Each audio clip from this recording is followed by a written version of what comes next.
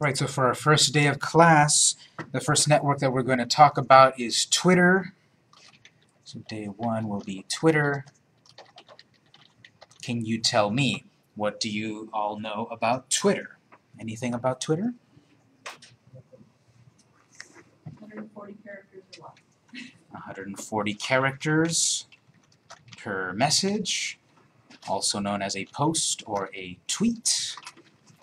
That's one of the big defining characteristics of Twitter.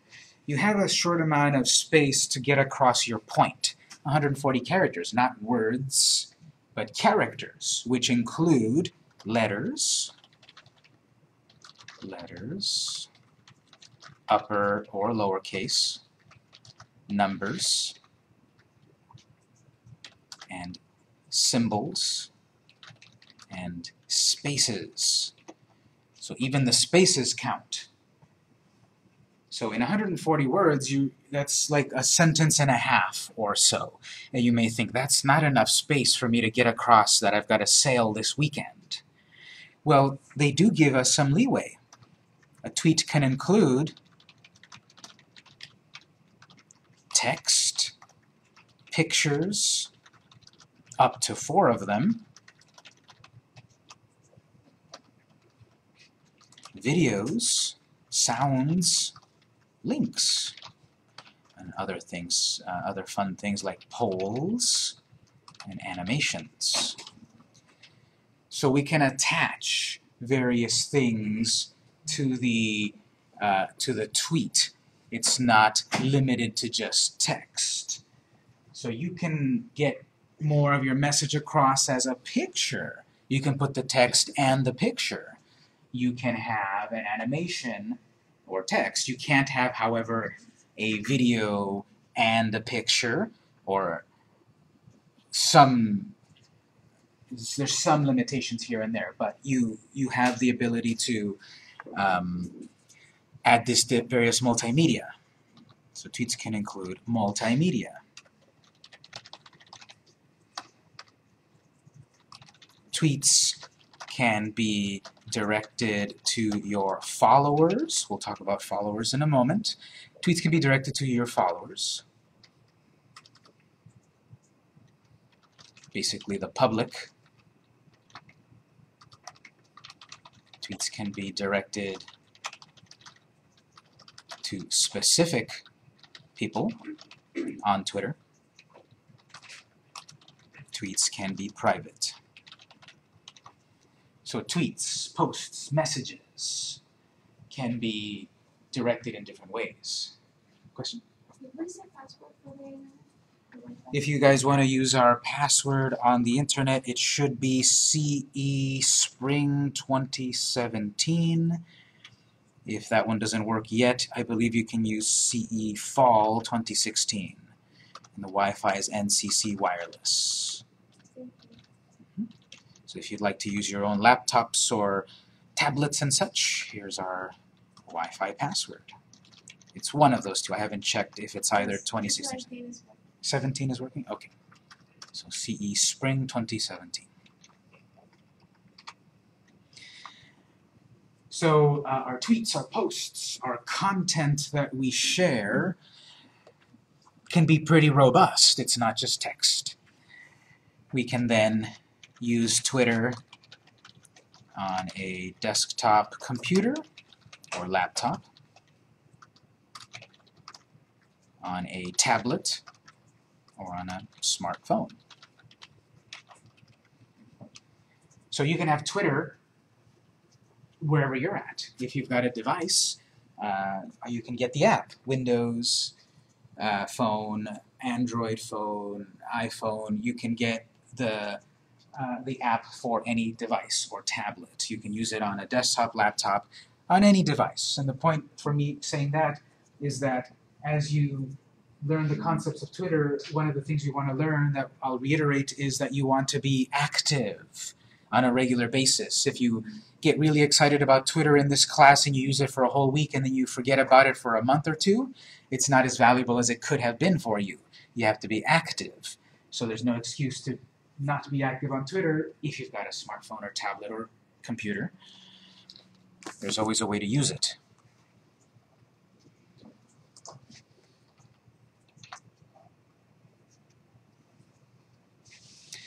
With Twitter, you can have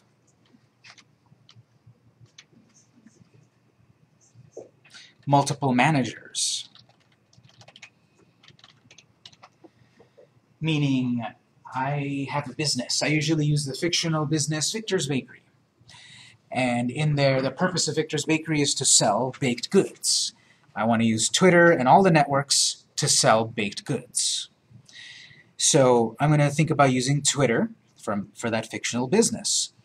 Well, I'm busy running the business, and now I've got to start tweeting.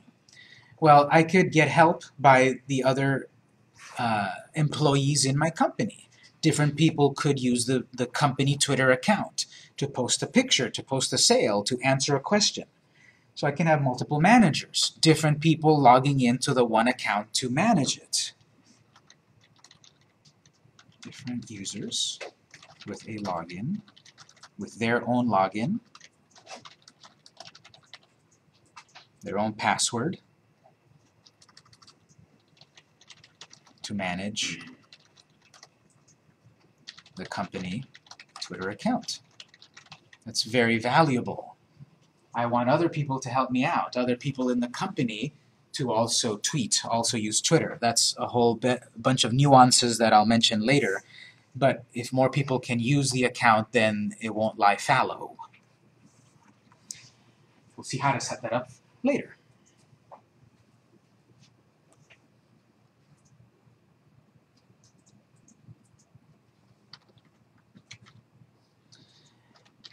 Twitter has a full name and a username. Most networks have this as well. Full name, username. In a moment, I'm going to go through the process of creating an account, and again, I recommend you create an account along with me, or use one that already exists, that's fine. But when you create an account, it'll ask you for your full name, and people get confused, and they think, okay, I'll put my name onto it. Not really, that's still your business name. Your business name. Your business's name. I'm Victor's Bakery. So the full name of my Twitter account would be Victor's Bakery. The username, your unique Twitter address. Your business name, not unique. Most networks are like this, that there's a full name and a username. The full name is not unique. I can go in and create a brand new Twitter account called John Smith. And most likely, a John Smith has already created a Twitter account.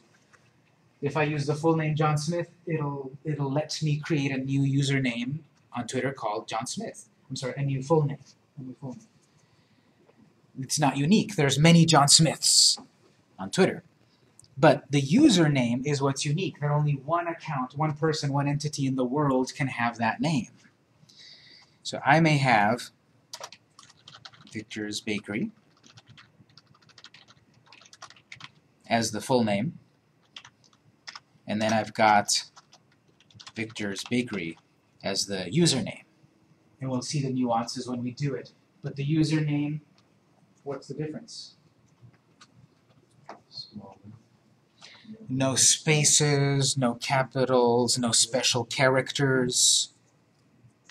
And that's the same when we get to Pinterest, that's the same when we get to Facebook, on all the networks, Google+.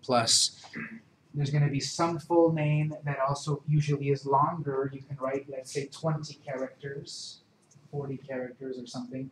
And then the username is often smaller, only about 15 characters, 20 or something. Depends on the network.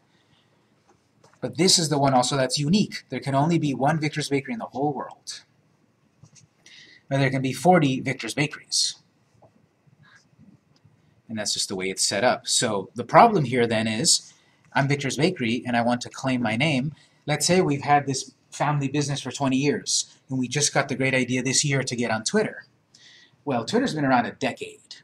Twitter's been around 10 years. So usernames are unique And if someone already took it, they took it. You can't take it back from them if they're using it legitimately. And they claimed the name a year ago. And I've had this family business for 20 years. That doesn't really mean much. They got the name, they use the name, they can keep it. Unfortunately also, if a person creates a name and they never use it for 5 years, Twitter has a really bad flaw, and all the networks do, that they don't really release the names back into the wild. Very annoying. Even for people that, I'm going to really use Victor's Bakery. I want it. It's my family business. I want it. Some kid in Idaho created it a year ago and hasn't used it. There's not much I can do. Not much Twitter can do. So then I'd have to settle perhaps Victor's Bakery SD. The San Diego Victor's Bakery. Victor's Bakery 1 or something else like that. So unfortunately, that's something that we're going to have to contend with eventually. This full name, no problem. The username is unique. Only one can have it in the world. Yes? How will we know this? Will the system know that there's a name already taken? Yes, as soon as we try to claim the name that we want, it'll tell us that name's taken. The limitation also with this length. There's one of our clients who is a jeweler. She makes some really cool jewelry. The full name of her business is Elsa Valencia Designs. That does not fit on the Twitter name. We had to go with EV Designs. That did fit. Elsa Valencia Designs did not fit in our space, so we had to use a shorter name. At least, however, if you're trying to get found, both names should lead you to the right place. If someone searches on Twitter, Victor's Bakery, instead of V Bakery SD, they should still find you. If you had to settle for a name that isn't as descriptive as you want it for your username, your full name should still help you get found.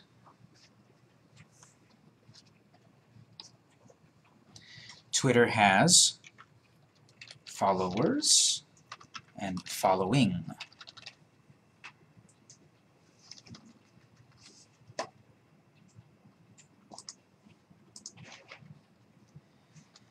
Followers are the audience that pays attention to you.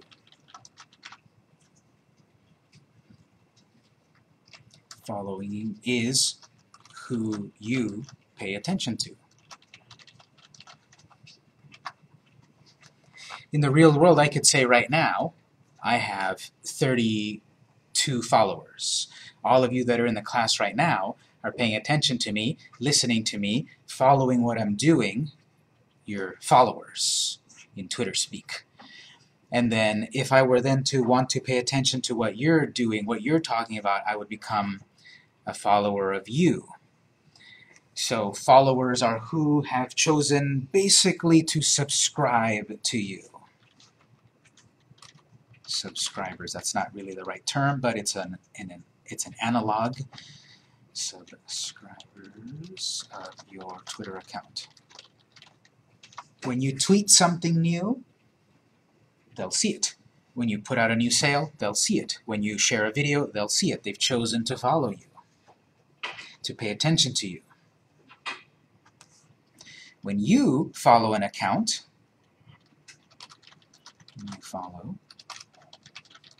you'll see their content, their tweets. So if I choose to follow 20 accounts, I am choosing to see their tweets. That's the dynamic of most social networks, followers following. There may be slight variations in the name of that. You might have, over on YouTube, they do call them subscribers. On Facebook, it's a like. They've liked my page. So the basic concept is followers and following. As a business, we're constantly trying to grow our followers. We're trying to get more followers all the time.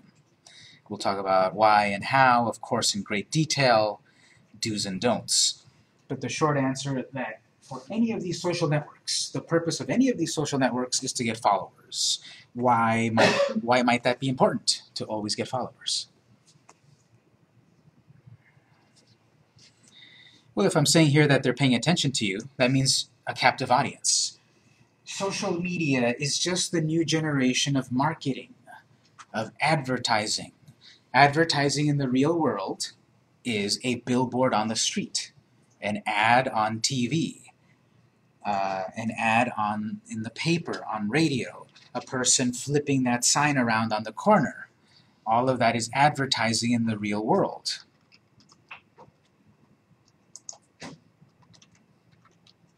In real life, IRL, advertising is used to create awareness, ultimately sales. Again, if you're not selling something, if you're a nonprofit, all of this applies, just the terminology is slightly different. If I'm a nonprofit, I'm trying to solicit donations. That's my ultimate goal. So I'm using social media to solicit donations. In real life, I would give out flyers at an event. Here's our nonprofit organization, please donate. So whatever you're trying to do online or in the real world. In the real world, these advertisements, radio ads, TV ads, a person flipping that sign on the corner, all of that is to get a result. The big problem with advertising in the real world is that it can be tuned out very easily. I've got that ad of mine that I paid $1,000 a month. I don't know the prices, but let's say $1,000 a month to have my ad on that billboard on the 5. Everyone drives on the 5, and there's a lot of traffic on the 5, and people can see my ad. But eventually I'll tune it out, and I don't actually need a plumber. So I've still spent $1,000 to perhaps reach 10,000 people on the 5, and ultimately I get hired by 20 people.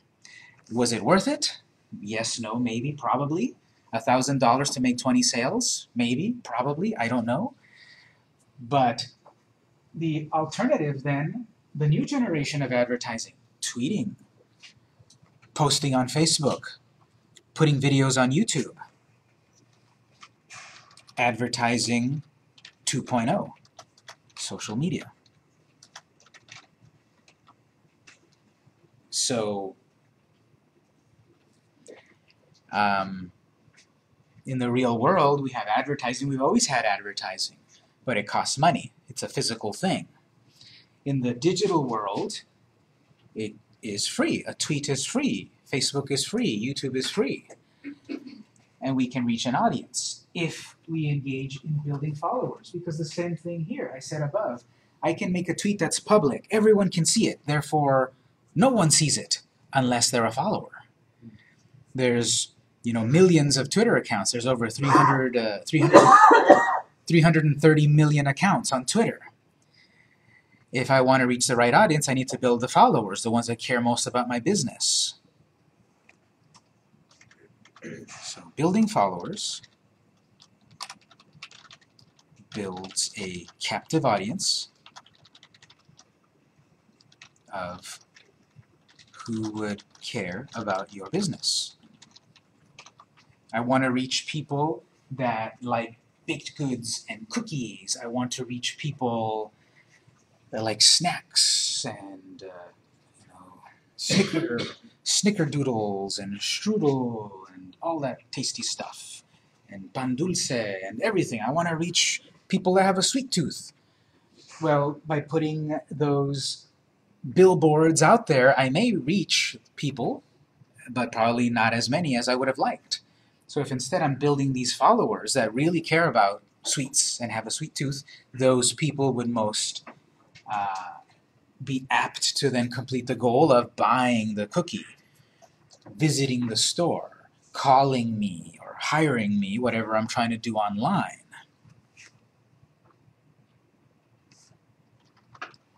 We use social media to reach our ultimate goal. You'd have to define what your ultimate goal is. Examples are sell a house, fix a leaky faucet, sell or get booked for catering. See what I'm getting at? What is the goal of your business? What are you trying to accomplish in your business? How are you using social media to accomplish that? Get donations. Have people read my fascinating political opinions. Whatever the goal is of your business, your website, your online entity, whatever it is. Social media. The more we build an audience, the more then we have people that are more interested.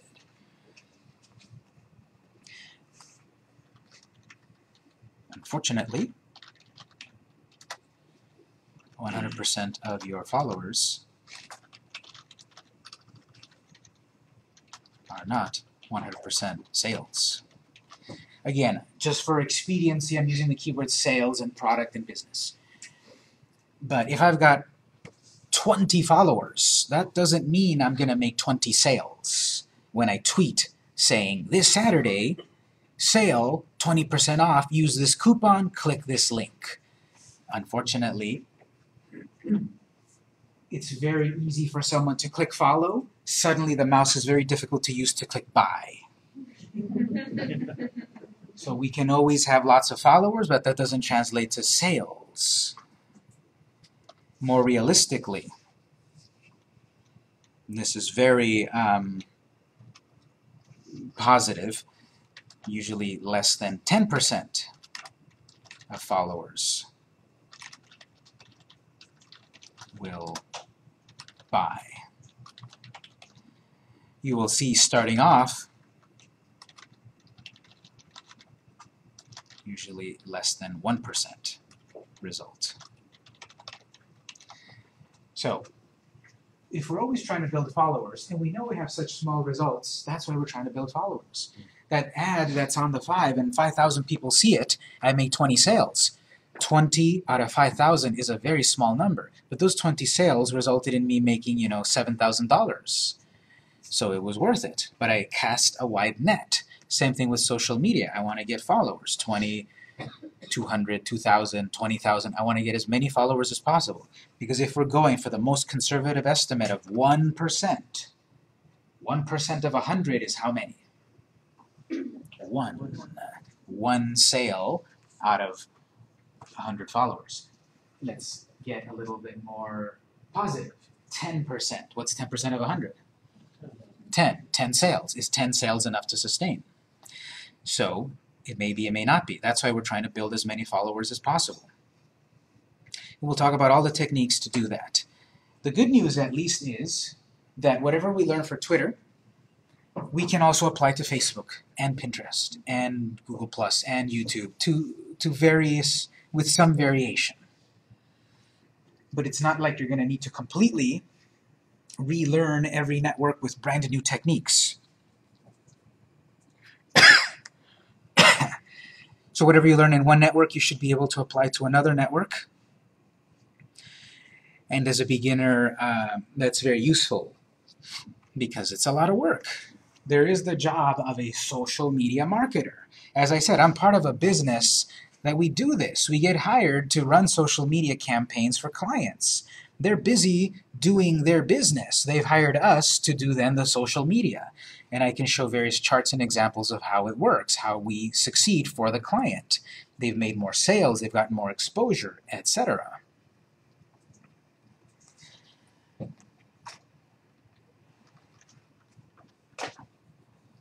Some terminology here: impressions, conversions, CTR. People see your content. That's an impression. People interact with your content. That's a conversion. CTR is click-through rate, which is a simple equation, conversions divided by impressions. It'll give you some percentage, which is your efficiency or success rate. So, impressions. I tweet something, 20 followers see it. Impressions are 20. someone clicked a like, or a buy, or a reply, or save, or something. They did some action. That was a conversion. I mentioned here about the ultimate goal. We have many sub-goals that we can get to, that we can accomplish first before the ultimate goal. As I said, it's very easy for someone to follow. It's a lot easier for someone to buy. So I'm going to forge a relationship and a strategy that I've got a follower. I want them engaged. I want them to know that I'm a real company. I want them to see my tweets and like and follow and comment. Ultimately, then I want to convince them buy the product. It's a big process. If you take, the full marketing classes, there's the whole sales funnel, impressions, consideration, etc. There's a whole marketing strategy to this, which ultimately is a conversion, which is a goal, which for most of us is a sale. I'm going to make a sale. I could have a conversion goal that is people call me, and that's part of the process of making the ultimate sale. Maybe I'm a realtor. I want people to call me to see if I'm a good fit. So I found people on Twitter that are interested in buying a house. They reach out to me, they contact me, and you might know still simply talking to a person doesn't really land the sale eventually.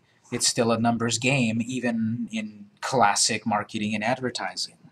The more you do it, the more possibility of reaching your goal.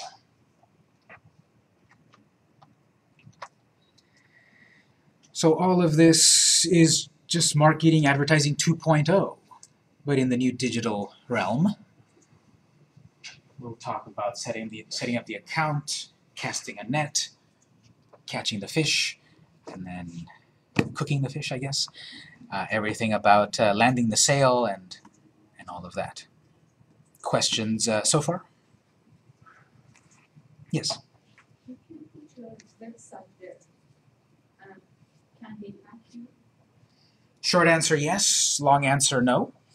Because if you're active and exposed, there is the possibility that you could get hacked. But those that get hacked are often the bigger companies with more exposure because they're more profitable to get hacked. But there's always the danger, unfortunately, for any online thing nowadays. There is the danger, there is the possibility to get hacked. But for most of us, it's probably low, but there's always the possibility. Let's take a moment and then we'll take a break to either log into a Twitter account or create an account. I'm going to create an account. I recommend you do so also. You can use an existing account, but I would recommend to create one. You can then play with it, make mistakes with it, and delete it later. Question? Is there a way, I mean, I'm sure there is a way, but for people starting out to know how much CTR you're getting? No, unfortunately, the problem with this is there's a lot of competition. I'm not the only baker, I'm not the only bakery, I'm not the only realtor in San Diego, in Imperial Beach. I have a lot of competition. So we will get all of that valuable data as we use the network. And the network, Twitter, all the networks, they give you a lot of data to show you this was your most popular tweet, this was the best time of day, here's your CTR, etc. So really we get that answer after we start to use it. Let's go to twitter.com.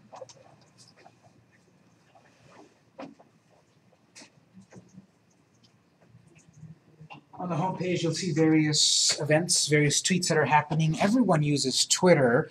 Businesses, nonprofits, regular people, customers, this school, city of San Diego. Everyone's got a Twitter account. There's over 330 million Twitter accounts. And it's global. It's multilingual. You can reach an audience all over the world.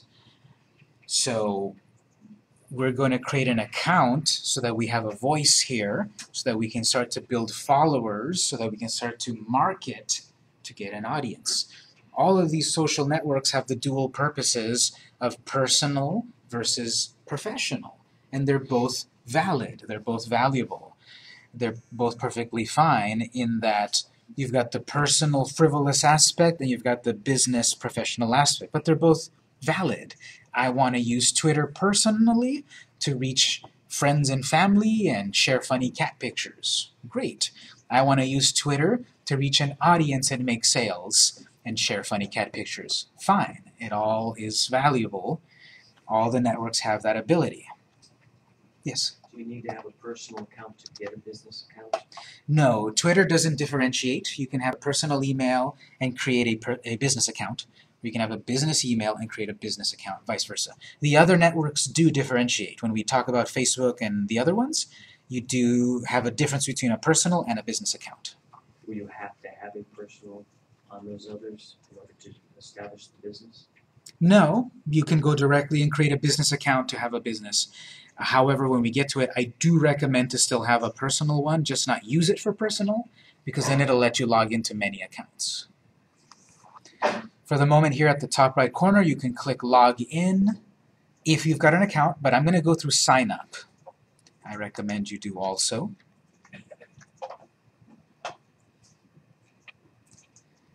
So again, I'm recording this lecture. I'm uploading it later today. If you'd like access to this videos, everything that I'm doing on screen and my voice, send me an email requesting the Social Media Part 1 lectures, and then you can watch them. Full name, as I said, this is not your name, this is the name of your business. This is the one that is not unique. I'm going to create Victor's Bakery. One email account is necessary, or a phone number, to create an account for the first time, and then later other people with their own emails can log in to also manage the account. We'll see that later. If it's too big, it stops you. Is that correct? Yes. You have to change that. You have to choose something that fits, something that makes sense. Email. For testing purposes, I'm going to make this up.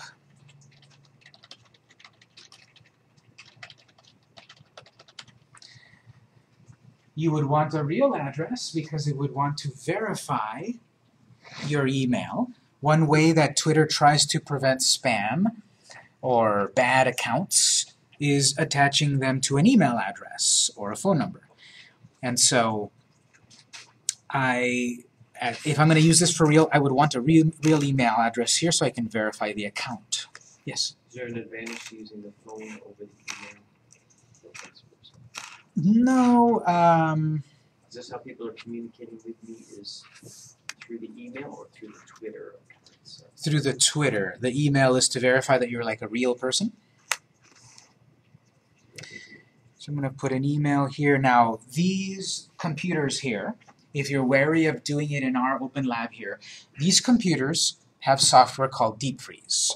Anything that you do on our computers will erase as soon as I turn off the computer. And before I leave, I turn off every computer. So if you don't want to set this up in a public lab and such, you're free to do it at home. Remember, you can watch the video at home and do it at home. You get the most out of it if you do it here together. And everything will erase once the computers restart. The computer's protected. Password, you make a password for the account. You could use an existing password that you know, but there's a deeper discussion that we might have later about security, cybersecurity. People are more and more worried about cybersecurity. One of the ways that people get hacked is that they use the same password everywhere. If I use a password for my login for Twitter, and it's the same password as my bank, and my Twitter account gets hacked, that could be a way that they could possibly get into my bank. And if I use that same password on every network, then all my networks are compromised, perhaps with the same password. So better security is to have different passwords for different networks. That's less convenient. Now I've got to remember 5 passwords instead of 1. But in cybersecurity, we have to weigh security versus convenience. Things that are very convenient are not secure. Things that are very secure are not convenient. Very convenient is 1 password for my 20 accounts. Not secure. You're going to get hacked. What's very inconvenient is 20 different passwords for 20 accounts. But now I've got to remember 20 passwords. And I'm going to write them on a piece of paper and put them right on my monitor here. That's not secure either. Can you change this password later on? All of these things can be changed, yes.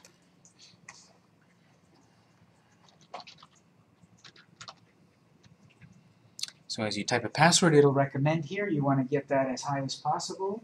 You want to write this down. This is a fake account. I'm going to delete it later. Doesn't quite matter. Tailor Twitter based on my recent site visits. Ripping the Band-Aid off, Twitter spies on you. So does Facebook, so does YouTube, so does Google, so does Yahoo, so does every website. That's the harshest way to say it.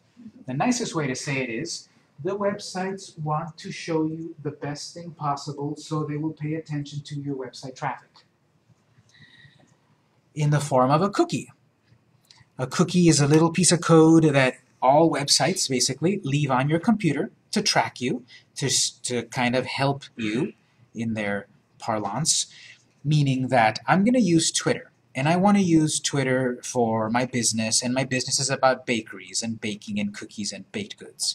So if I'm often browsing websites and looking at content regarding baked goods and cooking and all of that, Twitter will want to show me content related to that topic if I leave this turned on.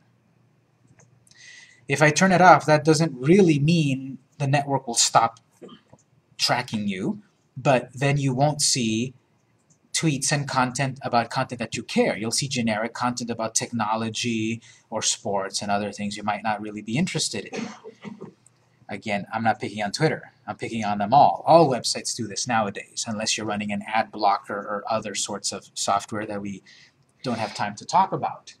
But turning this on or off is your choice. It won't diminish Twitter. It won't take away features or whatever. But what that's doing is, based on your website visits, you will see content on Twitter that is more valuable to you.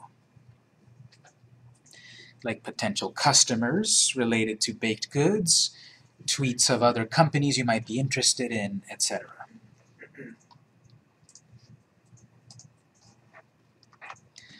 Click on Advanced Options at the bottom. If someone is trying to find your business on Twitter, they can search. And if they know the name of your business, they can find you. But here's a couple of other ways that people can find you. If you put in the business phone number, the phone number of the business of our office on Main Street, and if someone types that phone number in Twitter, they could find my Twitter account. That's up to you to decide if you want that. If this is your personal email, you might not want that. If this is your personal phone number, you might not want that. But if someone knows sales@victorsbakery.com and they search on Twitter, they could find my Twitter account and follow me. Again, I'm always trying to build followers. Will it ask us later on for the email address and phone number? Well, right here it's asking for my email Right. or phone number. So there's one place, and then another place, after we set it up in the settings, there's another place for it too. So you can decide which of these turn on or off. This is a testing account. I'm going to delete later. Doesn't matter. But for your own real business, you can figure out what works, and you can ask me further in the lab time. I'll click Sign Up. What often happens, because I create a I have everyone create an account here. About 20 or 30 people at the moment right now are also creating an account. And this looks suspicious to Twitter. Why are 30 accounts suddenly being created in one room in San Diego? It must be a hacker's hive. So in my case, it's asking me to further verify that I'm not a spammer via an email, via phone number. You may see, however, a skip button. I don't see it on mine. And so you can put in a phone number, or if it won't let you get past, skip it. Yeah, if it asks skip, go ahead and skip it. If it doesn't ask skip, we're going to take a break in a moment because, again, Twitter sees why are 30 accounts being created at once. We'll take a break and then that might clear things up. But if you're able to do it, to skip it, you go ahead and skip it. Yes? It is saying here, would you like to store your password for twitter.com? That's something else. That's the web browser wanting to keep your password. So we want to say no to that. It doesn't matter because when I turn off these computers, it'll erase everything. Does this account being, if we wanted to keep this account that we're creating, Yes. will it stay for us? Or Yeah, when you go home, it'll still be there. Make sure you wrote down your password and all of that. I'm just saying that on these computers, your login and your personal info will be erased. And we can use this on our mobiles too, right? Yes. Yes. So by saying call me, will they actually just go through to Twitter and they will actually make the phone call? Yes, that's the way that they prevent the spammers, that they will call that phone number at this moment to confirm. They'll probably have a little automated message that says type in this number, and that'll confirm. So, for some of us, we're stuck here. For some of us, we were able to proceed. I got stuck here as well. I can't show you the next screen. So what we're going to do is, I'm going to pause here to take a break. If you managed to get past this screen, I would just keep going next, next, next, until you get to the home screen of Twitter. If you weren't able to get past this screen, you could put in a phone number, and we'll take a break in a moment to take calls, and then you can proceed. If you don't want to do any of this right now, that's fine. After the break, we'll go on, and then you can follow along and do this at home. So it's 10:45. We'll take a short break until 10:55. See if you can log in or sign up to the account, and then we'll proceed at 10:55.